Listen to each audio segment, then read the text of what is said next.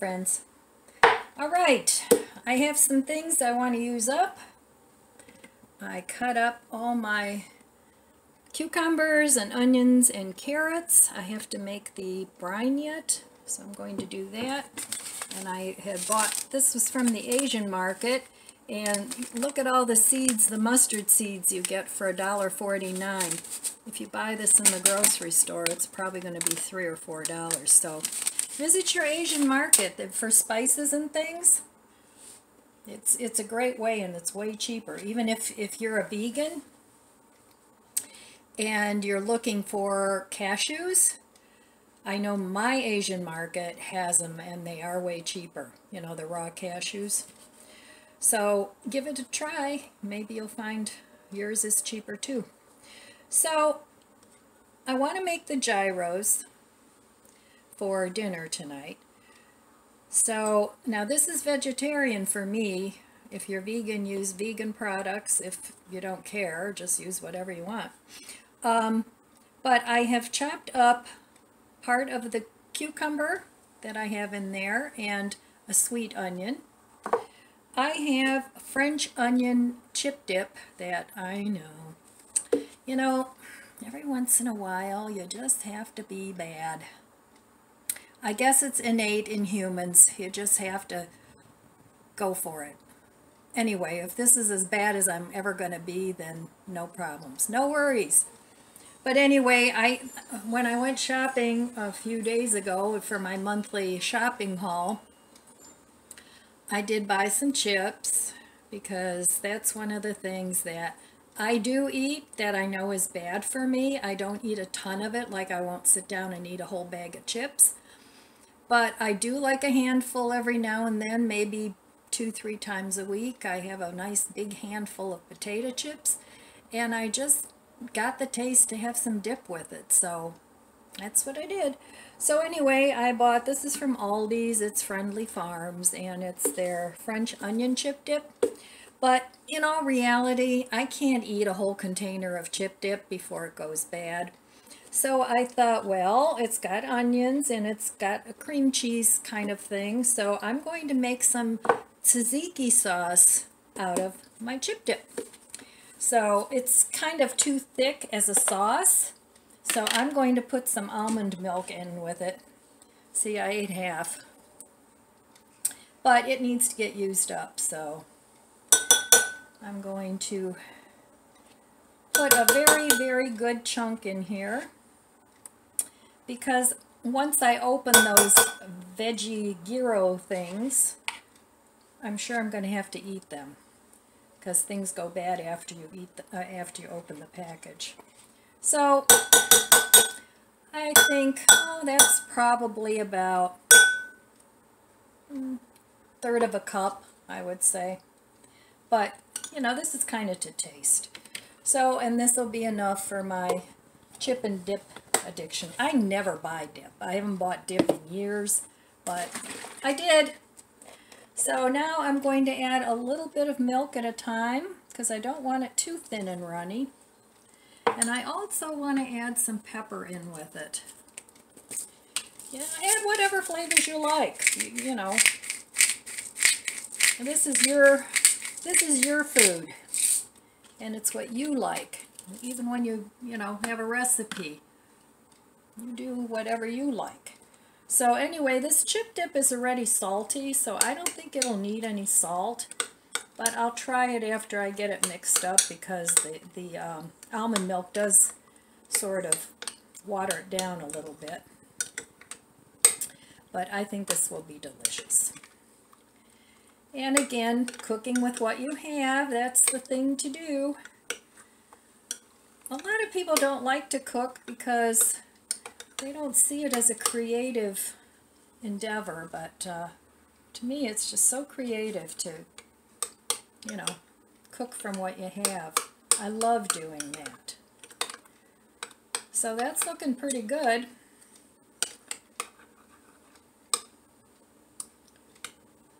Maybe just a hair thinner, not much. I don't like it real runny, because then it runs all out of the sandwich. But I saved a couple cucumbers because I'm probably going to cut more into the gyro. So let me give this a taste and see if I got a yay or a nay here. And if it's a nay, oh well, that happens.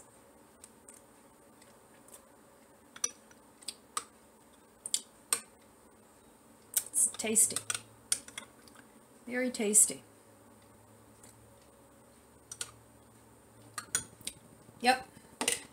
I'd never know it was made with chip dip. So anyway, there's one of my dishes. That's going to go in the fridge. And then I'm going to make the brine for my refrigerator pickles. And I like pickled onion, so oh, excuse me. They're delicious on burgers. So I put quite a bit of that in there. And for a different flavor, I thought I'd put in some carrots too. So I'm going to make the pickle brine, and I'll be back and show it to you and tell you what's in it. Alright, here we go. Now I kind of made up my own brine here. And what I have here is a cup of vinegar, about a quarter, like a heaping quarter of a cup of sugar. I have about 3/4 of a teaspoon of sea salt. Use whatever salt you have. I'm going to add some turmeric, about 1/2 teaspoon. Then I'm just going to bring this to a boil. And in here I have, turn this down a little bit and let it simmer. In here I have about a teaspoon of mustard seed, a teaspoon of dill seed, a teaspoon or to taste of crushed red pepper flakes, and about a 1/2 teaspoon of celery seed. So I'm going to put that in here as well. And what I'm looking for here is, I don't want a real sour pickle, but I don't want a real sweet pickle either. So I want something in between with just maybe a little tiny bit of heat. Now I'm not sure this is going to be enough, so I may end up putting just a little bit of water in with it, but I'm not sure. I really don't want to do that. So the first thing I'm going to do here, I want it also garlicky. So I'm going to put, and this is just from Costco, I'm going to put a couple tablespoons of garlic just on top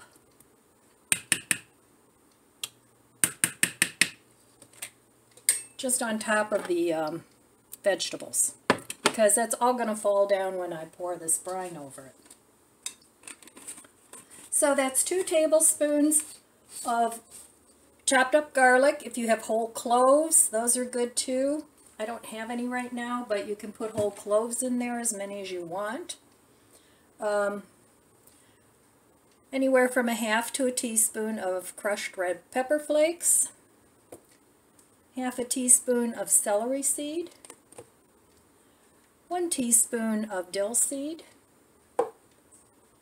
1/2 teaspoon of turmeric powder, and did I say mustard? Mustard seed. 1 teaspoon of mustard seed. So this has come to a boil now, and I tasted it, and it has the flavor in it that I want. So now I'm just going to pour this over, the hot liquid over my vegetables, and then I'm going to put this in the refrigerator for at least 24 hours. If you have a couple days, that would be even better. But, so here we go. Hope I don't make a mess. Oh dear. I'll do it this way so you can see, but I'm not left-handed, so it might not be pretty.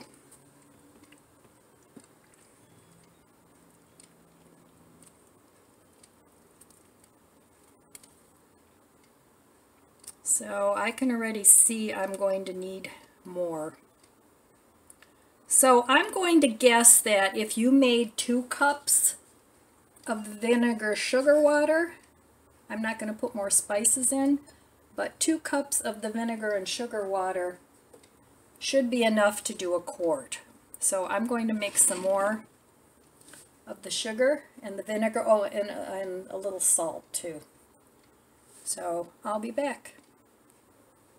Okay, friends, the 2 cups is enough. So you want to use 2 cups of the vinegar, about a teaspoon of salt. Taste it, see if how salty you like it, and about 2/3 of a cup of sugar. And that actually was to my taste. I liked it that way. So what's going to happen is as you pour that in, even though you have the spices in the brine, they're going to kind of float to the top. So now what I'm doing is just pushing down all those little mustard seeds that like to float. But try and cover all your veggies with the brine so that they don't go bad. And the salt and the vinegar, they're going to preserve this. So anyway, and then while it's sitting in the fridge, I'd recommend that you give it a tap down every now and then. But I'm going to let this cool now at room, and when it gets to be room temperature, I'm going to put it in the refrigerator. And hopefully these will be good refrigerator pickles. I think they look like they're going to be delicious.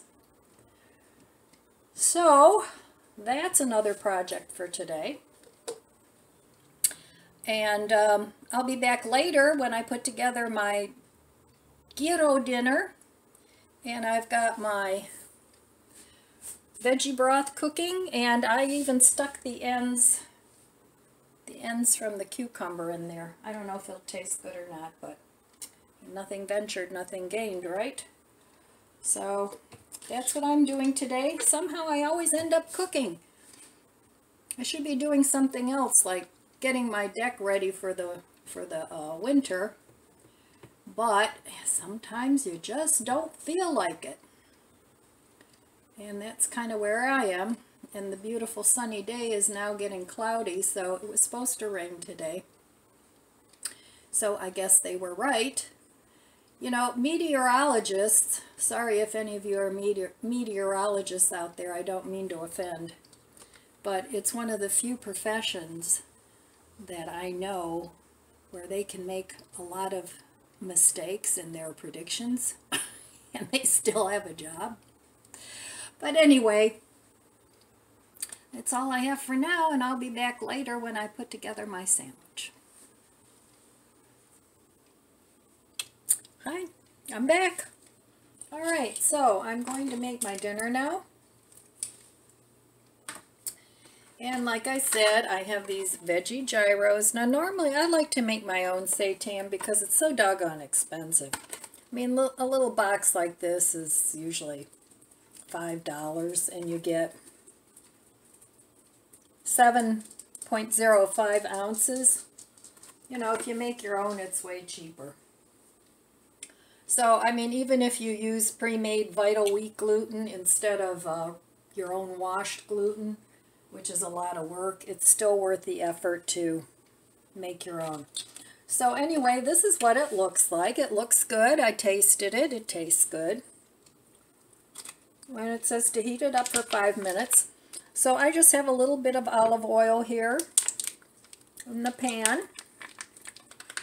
And I'm just going to put it in. And now this is a little oily feeling already, so I don't think you don't need much oil in the pan. I just put some in to keep it from sticking. So this will probably make, oh, I would say 3 sandwiches, 3 gyros, depending on how big they are and how much meat you like in them. But the texture seems good. It's firm, but you could totally make this yourself. I've made gyro seitan before, and it's not hard. It's just a matter of the Greek spices that you put in it. So I'm going to let that cook for a minute. And I had these gyros in the freezer or in the refrigerator. So I just stuck it in the microwave for a minute to soften it up. And I get these at a local shop, at a local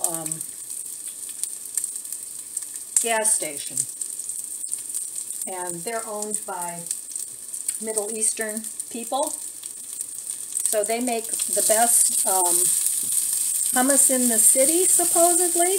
And I've had their hummus, and it's delicious. And they stock a lot of Middle Eastern type foods. They have like a little deli there.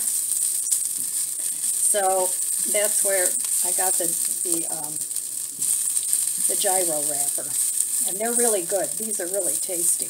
They're not dry at all. So I'm just heating this up a little bit, and I'm just going to put some of the sauce that I made, and some onions, and some lettuce.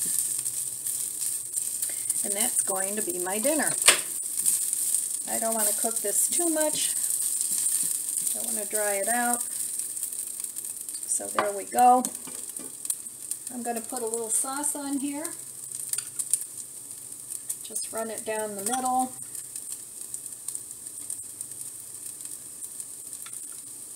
And I thought the sauce turned out really well for it being chip dip. Alright, next I'm going to put my veggie gyro meat, and this is vegan and non-GMO, and there's no bad ingredients in here. I looked at the ingredients, and it's not a big long list of chemicals. You know, just your usual vital wheat gluten, tofu, sunflower oil, soy sauce, soybeans, salt, wheat, sea salt, garlic, sugar, yeast, onions, celery, herbs. So, nothing bad. Not a whole bunch of chemicals. So we'll see how this tastes. I'm sure it's good. And this is one of my lightweight cast iron pans that I'm heating up. And I just wanted to see how that was going to work, and it doesn't seem to be stuck too much. Now with these cast iron pans, I always re-oil them before I use them. So I'm going to put that to the side. Move you a little closer here. There, hope you can see that.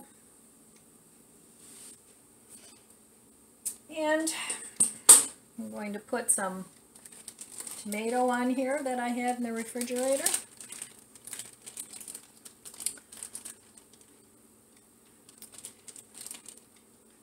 And some thinly sliced sweet onions.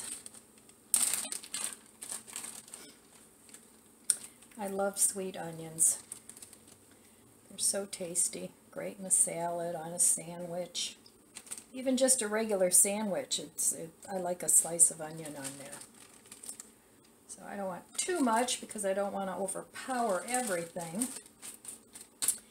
Then I'm going to put a little more of the sauce on there.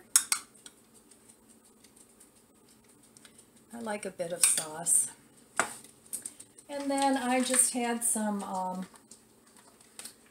lettuce, some romaine lettuce that I cut up. So I'm going to stick some romaine lettuce on there. My dogs love romaine lettuce.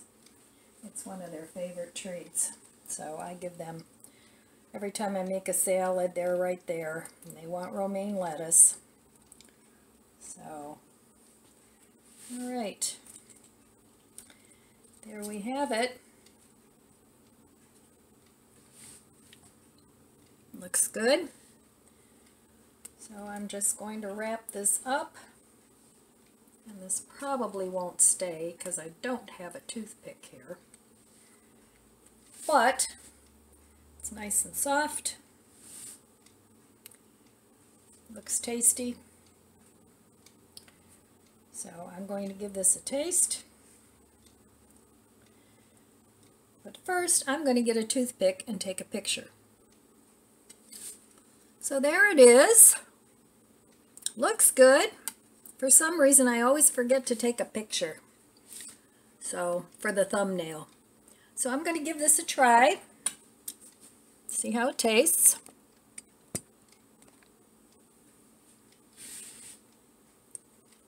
I'm sure it's good.